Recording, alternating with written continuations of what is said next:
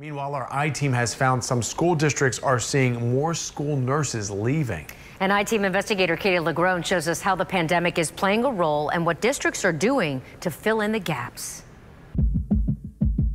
They are the first line of defense against student illness and the spread of sickness at schools. But across the state, school nurses are still in high demand, and in some cases, even shorter supply. School nurse shortages are nothing new, not here in Florida or anywhere else across the country.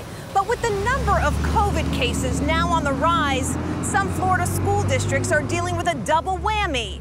More cases, fewer school nurses. In Manatee County, over the first 10 weeks of school, a dozen school nurses have left, more than 10% of the district's nursing staff. It's more than we would like. In Pinellas County, 13 school nurses are now gone. And in Palm Beach County, 43 school nurses have retired, resigned, or took a leave of absence since the beginning of the school year. Every year, districts lose school nurses. Catherine Burge is a school nurse in Hillsborough County and president-elect of Florida's Association of School Nurses. The numbers don't surprise me. They're probably a little bit higher this school year. According to the most current statewide data, which is 10 days old, Florida's health department is reporting more than 1,300 COVID-19 cases on school campuses.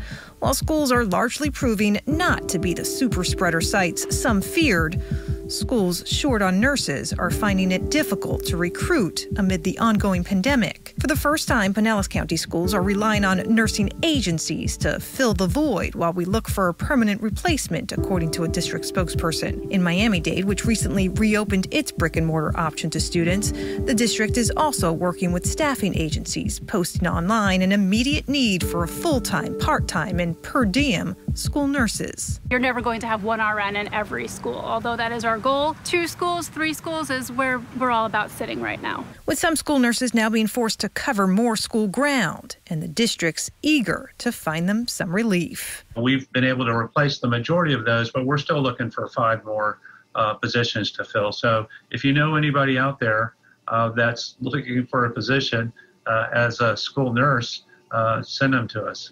I'm I-Team investigator Katie LaGrone, taking action for you.